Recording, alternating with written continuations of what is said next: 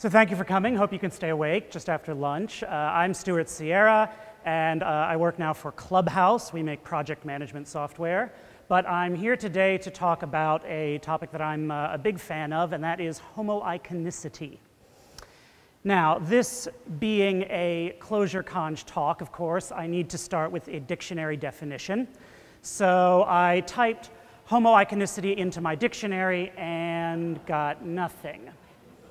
So I started digging around online, and I found a lot of references, a lot of links about this term on this site, the WikiWeb, or the C2 Wiki. Long before Wikipedia, there was the original wiki, and this was originally set up for members of the software patterns and agile development and XP, extreme programming, for those communities to share and collect ideas. It's been running continuously since 1995, and it's kind of a fascinating history of software development methodologies and practices. So I visited the WikiWeb and looked for their pages about homoiconicity, a lot of which looked like this.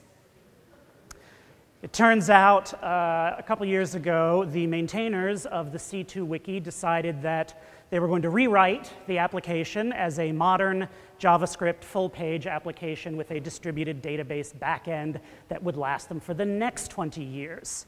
As a result, a lot of the pages with some of the older content failed to get ported over. Even the Internet Archive, it turned out, did not have copies of these pages as they existed. What it did have, luckily, was a bulk archive of the entire site as it existed in early 2015 in a format called WARC, or Web Archive. This is basically a dump of everything that went over the socket, HTTP requests and responses, and even the chunking, as someone crawled the entire C2 Wiki site in early 2015. So I downloaded this, and there are some tools for working for this format, but I couldn't get any of them to work with just a single standalone file like this. So, of course, I wrote my own. This is the world's worst HTTP server.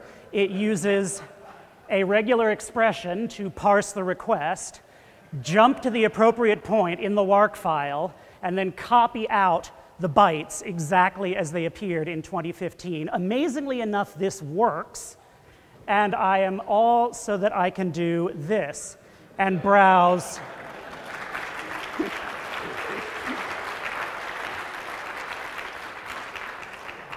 Also, I could browse the WikiWeb archives about homoiconicity, of which there are many. So the authors themselves had this to say, that there is some debate, some argument about the definition of this term. Boy, is there ever. So I read all of this, pages and pages of back and forth, and people basically having long discussions in wiki text on this site to try to come up with, to see if they'd settled on a definition. And they seem to agree on some things that it's not, just having reflection in your language or being able to bootstrap a language in itself. That alone does not make a programming language homoiconic. Eventually, someone came up with a sort of a challenge or a specification to say this is what makes a language homoiconic. And this is the example they give in Common Lisp. They say take an expression, in this case set an expression that sets a variable b to 15 and assign that expression to another variable a. And then look at A, evaluate it, look at B, and see the result of evaluating it. Then modify that expression. This car encoder is just Common Lisp structure. Modify that expression to set B to 37, evaluate it again, and see the result of that. Now, perhaps it might be a little more familiar if I put this in Clojure. And this is just doing the same thing, defing a var A to be an expression, evaluating it, looking at the result. And of course, we can't actually modify a list in Clojure, but we can do the next best thing. We can get a new version and redefine A and evaluate it again. Now, another example that the C2 wiki gives is Tickle, or Tool Control Language, a popular early scripting language.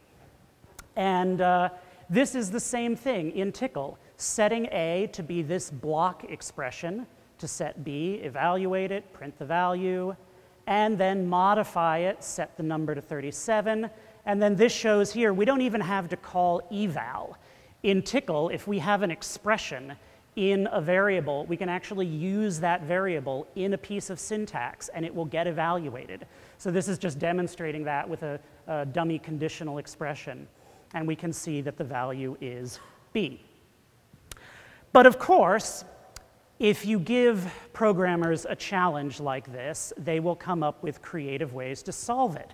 So someone said, hey, look, I can do this in Java by writing a lot of code that invokes the compiler and writes out a bunch of strings to a file and then compiles it and then executes it. But the end result is the same thing. And so someone did this and they said, okay, well, therefore this is proof that Java is also homoiconic. And the response was a resounding no. Adding eval to a language, even if it's successful, does not count as homoiconicity. And you didn't even succeed at that. Burn. So they sort of end up without a very satisfying answer. They say, well, it's this kind of property, and some languages are more like it, with Lisp and Tickle up at the top, and the C-like languages down at the bottom. But that's not a very satisfying answer. We'd like to make a stricter classification. Well, one thing it seems everyone does agree on is the origin of the term. And that is this paper from 1965 by Charles Moores and Peter Deutsch about a system they invented called TRAC. TRAC was designed to be what they called a reactive typewriter, or what we might now recognize as a text editor. This was still probably 10 years before we had full-screen text editors, a la VI or Emacs. And they were doing this on the PDP-1. Which, as you'll note from this picture, does not have a screen. So they're trying to build a text editor on a machine without a screen. And they wanted to build a sophisticated text editor, a programmable text editor. So they invented this language called TRAC. And TRAC is an interesting language because any text that is input to TRAC is just output verbatim. So this is the most boring Hello World program in existence. As a slightly more elaborate example, to escape from the output into the programming language itself, you can write an expression starting with #paren. So you can see this looks, if you squint, it looks very vaguely Lisp-like. And I read enough of the manual to figure out roughly what this is doing. So you can still find the manual for this online, by the way. Again, this was a PDP-1, so they didn't have a lot of memory. Every byte counts, so everything is very short, terse names. So S means store in this name fibbo, a block. E is an equality test. On the first argument, if the first argument equals 1, then return 0. Otherwise, if the first argument equals 2, return 1. Then this expression, all the arithmetic operators started with A for arithmetic, so AS is subtract, obviously. Subtract 1 from the first argument, subtract 2 from the first argument. R is recall the symbol fibbo, which we are defining, invoke it on that, get the result of each of those, add them together, and you have your Fibonacci function. TRAC was used. It did exist for a while. It was ported to a few other systems. But it didn't get a whole lot of popularity, in part because I I believe it was Moores, was very aggressive about enforcing their trademark on the name track, and they threatened litigation against people who tried to re-implement it. So if you're curious, the only extant implementation of track I've found is in FreeMax. FreeMax is an Emacs-like editor for FreeDOS, and it has its own internal programming language, which looks a lot like track, but it's called Mint, which stands for Mint is not track, just to be sure that they wouldn't get into trouble. But you can actually download this, and supposedly it compiles on modern machines, although I couldn't get it to compile. And this is the C syntax indentation function from FreeMax. And you can see it's still a little messy, but at least we have equal signs and plus signs, and I'm not going to go through what all of this does, but if you really want to write track, you can do that. Now, the interesting property of track, which they commented on in their paper, was that the source code form, the way it appears on the screen, should be identical to the form that guides the track processor, which what we would call probably now an interpreter. In other words, the procedures that it evaluates, like that Fibbo procedure, are stored in memory exactly as the bytes that you typed. And this is kind of weird when you think about it, since almost every programming language that we deal with always has multiple representations, whether it's source code or abstract syntax trees or bytecode or whatever. Anything that's interpreted or compiled almost certainly has more than one representation. But track didn't. It just reads one byte at a time and decides what to do with it. And so this is where they get the term. They say, because the procedures that it evaluates and the text of those procedures are the same inside the program and outside the program, it is homoiconic, same representation. So according to this definition, basically nothing else is homoiconic, because track is the only language that has this property. Now, on this sentence in the paper, which is, as far as we can tell, the first use of this term, they have a footnote. Following suggestion of McCullough WS based on terminology due to Peirce. Now, they spelled his name incorrectly, but as far as I can tell, W.S. McCullough is almost certainly Warren Sturgis McCullough, an American mathematician who was probably around in Cambridge, around MIT, and that sort of general group of people at the time, although he would have been fairly elderly at this point. He is best known for writing some of the earliest papers describing the foundations of what we would now call neural networks. He also made various other contributions to computer science.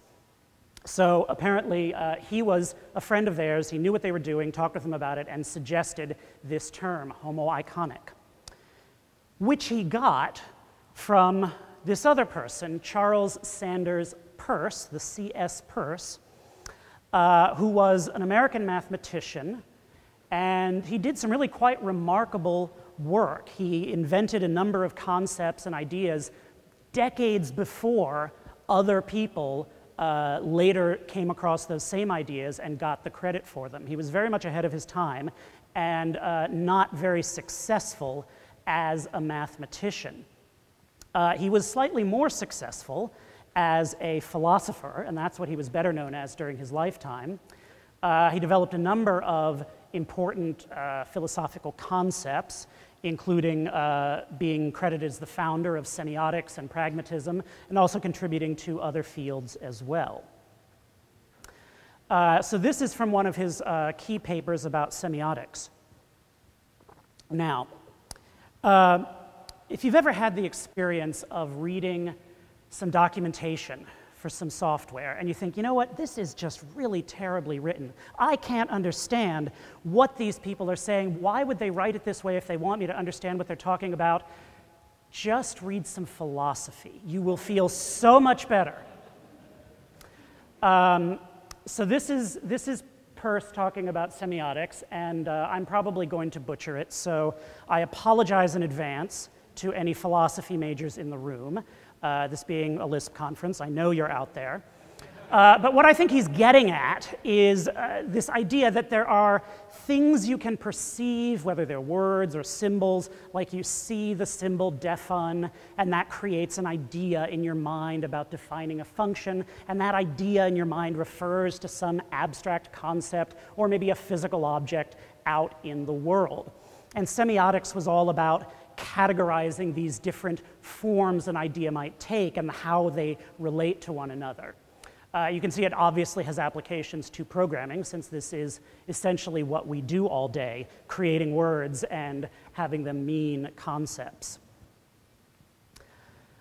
So getting back to track, they had this word, homoiconic, and they had several other things that they cited as inspiration, including commit, which was another early text editing system, and Lisp. Lisp, which had just come out a few years ago. In 1960, John McCarthy published the first paper about Lisp. And if you look at this paper, or if you may have just seen elsewhere, that Lisp looks like this. It was written in M expressions. This was the syntax that McCarthy devised for Lisp as a language that he thought people would actually use. And it has some of the niceties that we expect from languages like algebraic, arithmetic, and so on. This was given in contrast to the S expressions, which were intended to be the internal representation of the language used in an interpreter or a compiler. But of course, people decided, you know, these S expressions are actually kind of cool, and they're not that much harder to work with than the M expressions, so they never got around to implementing M expressions, and S expressions is how Lisp has been defined ever since. Now, Moors and Deutsch, the track authors, definitely knew their Lisp. In fact, Peter Deutsch was one of the co-authors of the Lisp implementation for the PDP-1, the computer that they were working on. So these folks knew their Lisp, but they weren't afraid of criticizing it. They said, it's kind of elegant, but you know, it cheats a little bit. It has some of the primitives are implemented in machine language, and that spoils this nice mathematical property it has. But if you get rid of those ugly M expressions and you just have the S expressions and you ignore those machine language procedures, well then maybe, it's close to being homoiconic. So they didn't even quite allow Lisp into their definition. They also said, Lisp is just too hard. We've tried to read the documentation, and we think our humble text editor users are not going to be able to master this mystique of a language. So here in 1965, I think we have the first recorded complaint about Lisp documentation. A few years later, Alan Kay, who would later go on to create Smalltalk and some of the foundations of object-oriented programming, in 1969, he was writing his PhD thesis, and he described a system called Flex, which, as far as I know, was never implemented, but it had certain interesting properties where you can sort of see the evolution of what would eventually become Smalltalk. And he was also inspired by both Lisp and Track, and he referred to both of them as homoiconic because their internal and external representations are essentially the same. So we're 4 years in now, and we've already started to muddy what this term means. But he also said that both of these languages have terrible syntax, that they look like cuneiform. This is, I believe, the first recorded complaint about Lisp syntax.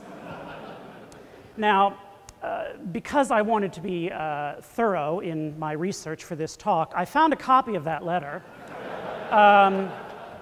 And unfortunately, I couldn't get it to compile, but if anyone complains about Clojure syntax, just show them this. See, look, it could be worse. So after all this, I'm not sure I was any closer to a concrete definition of homoiconicity. So I did what any developer in 2017 would do. I asked Twitter. So I put this question out earlier this year, and I got a bunch of interesting answers. Some people gave me the fairly conventional answer: code and data are the same thing, so Clojure is lists, and this is probably what most people think of. Some people got more into what it actually gives you as a programmer, that if you can manipulate the syntax of the language in code very easily, that is the useful feature of a homoiconic language. Some people got a little more philosophical, said it's balance, parentheses, everything, it's just all there. But I think my favorite answer was probably this one. In the chain of representations between human desire and machine effect. I love that phrase.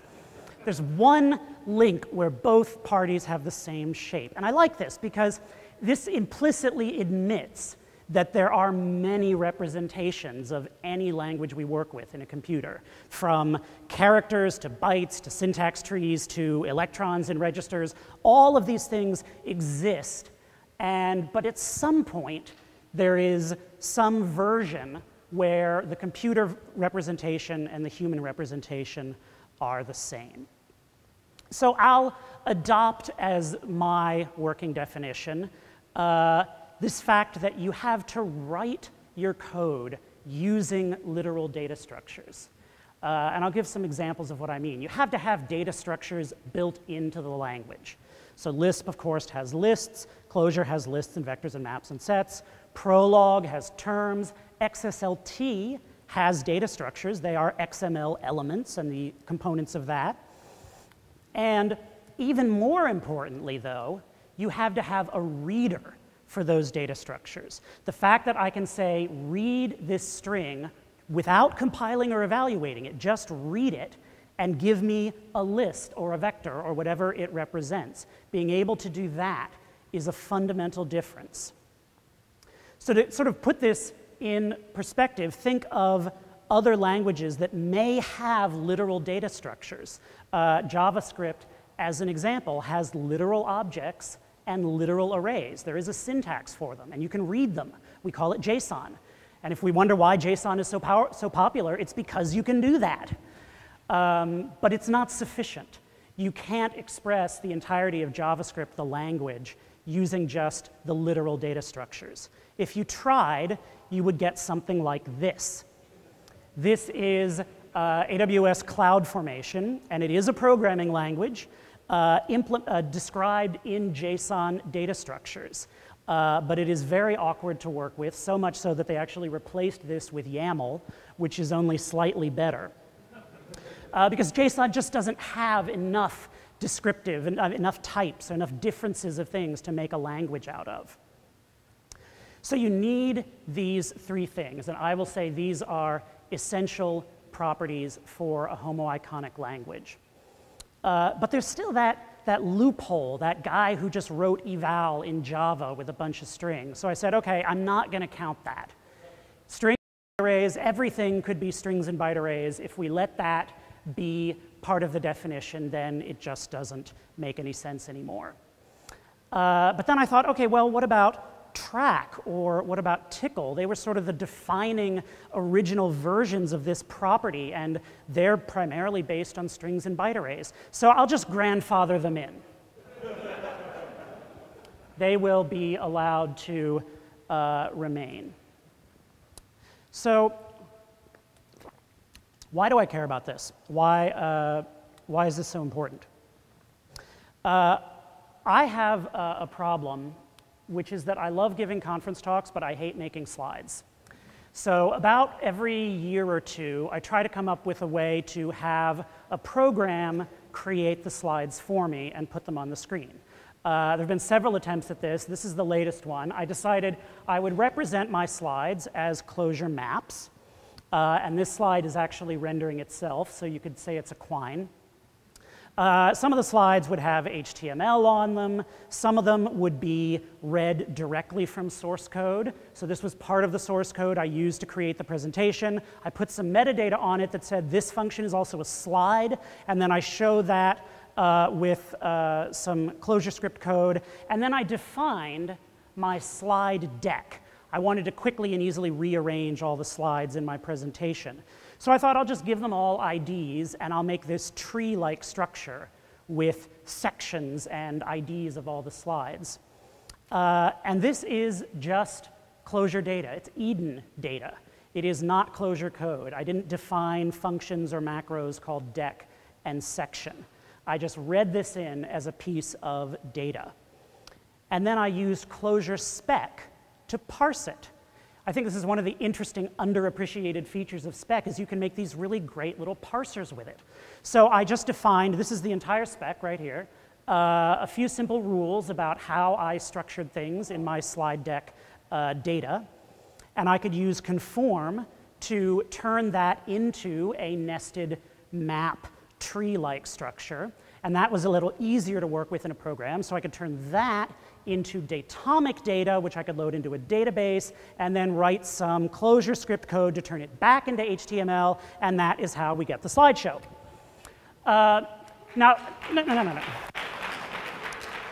The truth is it didn't really work that well, and I would not recommend this as an approach to making slides. I probably spent 50 times as long making this as I would have in a presentation app. But the point is, I wouldn't have even attempted this in any other language.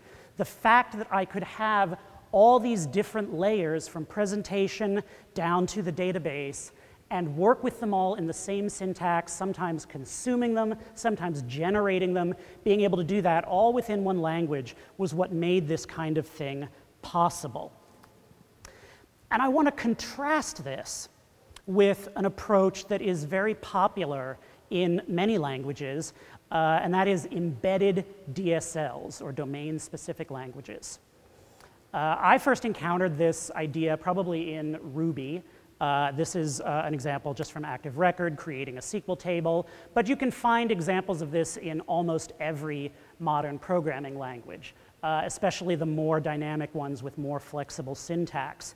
But Go, for example, here's a simpler example from Go that is defining some HTTP routes. And you do run into the same kind of thing. There are embedded DSLs in Lisps as well, done with macros. So you'll see examples of this, things like this in Clojure, where the outer macro establishes some context where the inner macros have meaning. They're effectively creating their own mini language out of macros. But the problem with this, and the thing that I always run into, is that these macros are creating their own language, but I don't get to work with that language. I'm limited to whatever form these expand into and whatever structures that can support. So if I want to put a conditional expression in there, if I want to put a loop in there, can I do it? Who knows? I'd have to study the implementation of the macro and figure out if whatever it's doing is compatible with the rest of the language that I'm programming in. So I think these embedded DSLs are actually quite limiting because they only give you one shot and you cannot build further abstractions on top of them, or at least it's very difficult. Once you have a macro, it's very, very hard to generate it without writing another macro or something even more complicated. So I would much rather have a system or a library that operates in terms of plain static data structures, because then I can use all the power and utility of the programming language I know to produce that data or consume that data. That gives me many more options for adding different layers of expansion or translation on top of whatever the DSL is providing. Now, I wrote some examples of this in a real system that I worked on. This was an article I wrote for Cognitect earlier this year, describing a system we built It was a university course system. The details aren't important, but we had a complex problem, and we decided to use the data features of Clojure to work with it. We created our own language for describing the system in Clojure data, even before we knew all the details of how that system was going to work. And we were able to do that and able to extend this language and map it across many different representations, from database schemas to UI features to documentation, all using the same source data because we got to define how that data would be interpreted. Now, I'm sure you all have your own opinions about what homoiconicity is. You are welcome to argue with me about them at the bar, but that is it. So thank you all for coming.